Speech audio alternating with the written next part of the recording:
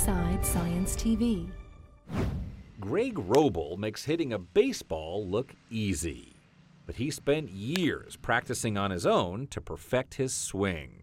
Back when I was in high school, I really didn't think that I needed a hitting coach or an instructor or anything like that. Many athletes rely on coaches for tips to improve their swing and skills. Also, most professional players use expensive motion capture equipment to analyze their and other players' hitting styles.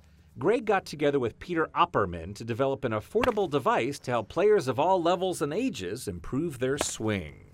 It's a small sensor we put on the knob of a baseball or a softball bat, and that allows the athlete to measure a ton of metrics about their swing. The device, called Leadoff, has sensors to measure the bat's speed during a swing, the path and angle of the bat, and an estimate of the ball's speed when hit.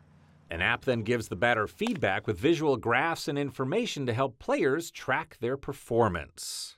An athlete can see how many swings they took. They can see the specific measurements on each swing, what that bat speed was, what that swing plane was for each swing. The device is designed to be used by coaches and players together to gather information to improve batting skills over time with practice, something Greg took to heart.